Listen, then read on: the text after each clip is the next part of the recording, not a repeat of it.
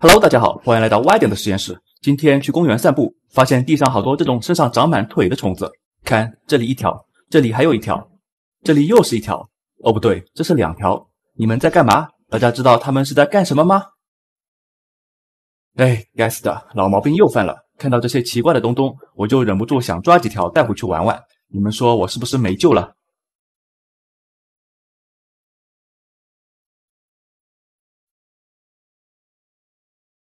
现在我已经回到家了，来仔细看看这些长满腿的家伙吧。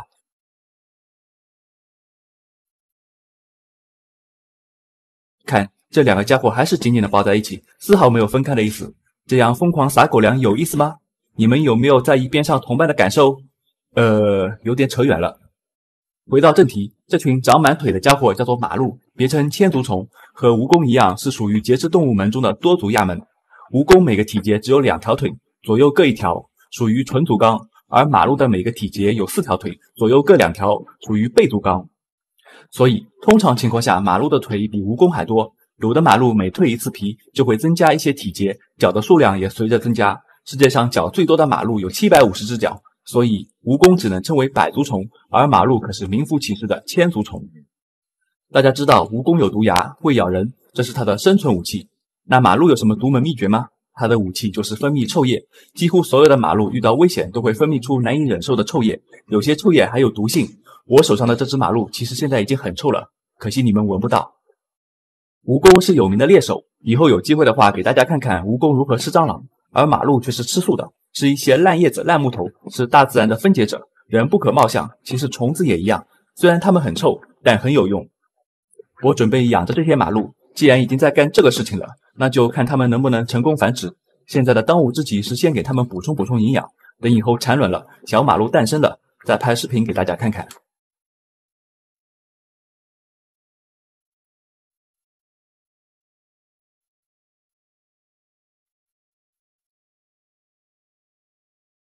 好了，今天的视频就到这里了。如果你觉得这个视频很下饭，那么给我点个赞，应该不过分吧？Hello， 大家好，欢迎来到歪点的实验室。之前我做了一期蜘蛛蜕皮的节目，很多小朋友都对这些移动的小白点产生了兴趣，所以今天我们把这些小白点放大100倍，来看看这到底是什么东西。现在我们用镊子夹出一小块带有小白点的椰土，放到显微镜下面。好难夹啊，实在是太小了，镊子头有点粗，终于夹到了。看，小不点还在爬行。看到了吗？这是一只白色的虫子，其实这是一只螨虫。它第一次上电视，有点紧张和害羞，爬到底下去了。我们把这块椰土翻过来，诶，有没有发现边上还有一只小的，下面有一个更小的白点？我猜可能是螨虫的虫卵，不太确定。有小朋友知道吗？诶，跑到下面去了。趁机会，我们进一步放大，来仔细看看这只螨虫。看到了吗？浑身晶莹剔透，是不是有点可爱？数数它有几条腿？没错，就是8条腿。所以螨虫并不是昆虫。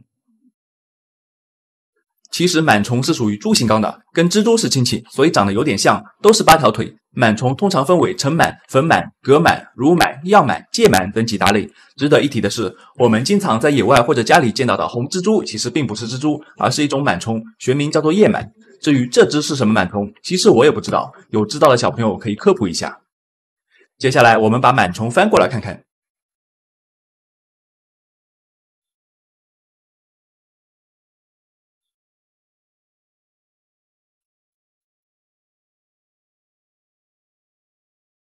这真是个技术活，对比一下镊子和螨虫的大小，我太难了。仔细看螨虫的头部，身上长满了刚毛，它的嘴巴好尖，小样翻不过来了吧？虽然你有8条腿，但谁叫你腿那么短呢？拿武器也没用。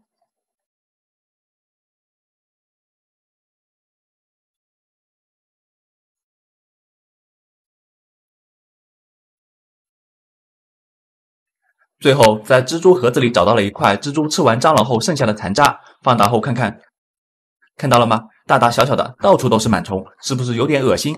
其实你的枕头、被子、臭袜子上面也好不到哪里去。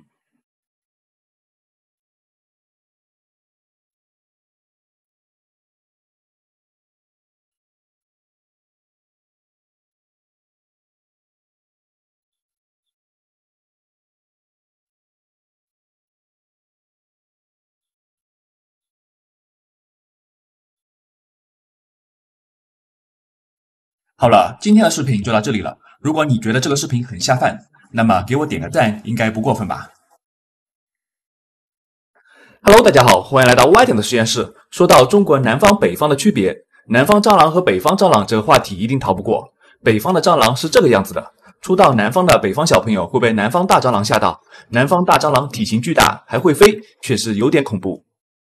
那么你见过比南方蟑螂还要大的蟑螂吗？今天我们就来介绍一种蟑螂，它们的老家在比中国南方还要南方的非洲马达加斯加，体型比南方蟑螂还要大上一圈。它就是马达加斯加发声蟑螂，简称马岛蟑螂。马岛蟑螂是一种大型的匪蠊，体型最大可以长到9厘米左右，这可比南方大蟑螂大多了。而它的最大特点肯定就是会叫。接下来我们来听听马岛蟑螂的叫声。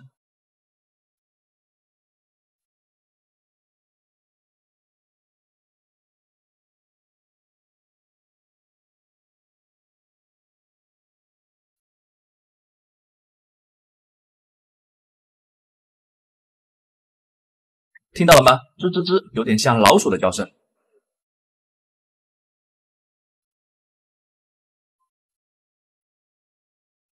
马岛蟑螂是唯一能发出叫声的蟑螂，它们的一部分呼吸孔特化出了特殊功能，用力的排出空气的同时会发出鸣叫声。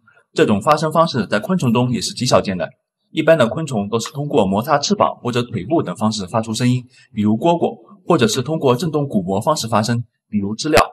通过气孔发声的昆虫好像也就是马岛蟑螂一种。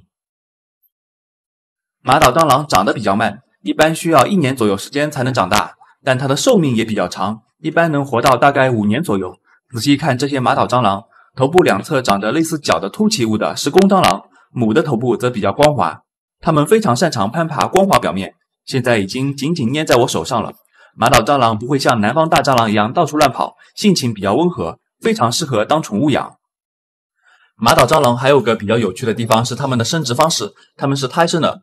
雌性马岛蟑螂会把卵生出到体外，接受了雄性蟑螂的小蝌蚪以后，又会把卵缩回体内。小蟑螂在母蟑螂体内孵化，直接胎生出幼虫。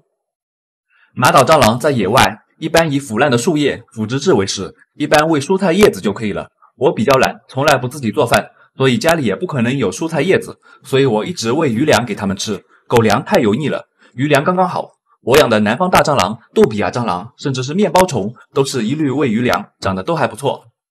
现在我喂一点食物给马岛蟑螂吃，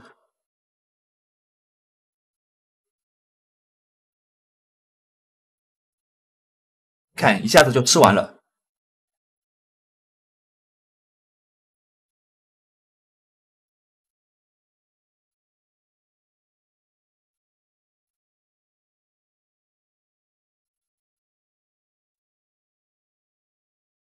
它们的食量非常大，这么一坨鱼粮一下子就被消灭干净了。最后来点下饭的表演，手上爬满蟑螂是什么感觉？想知道吗？持续关注我，说不定你也会被我带坏，开始养这些奇怪恶心的东西。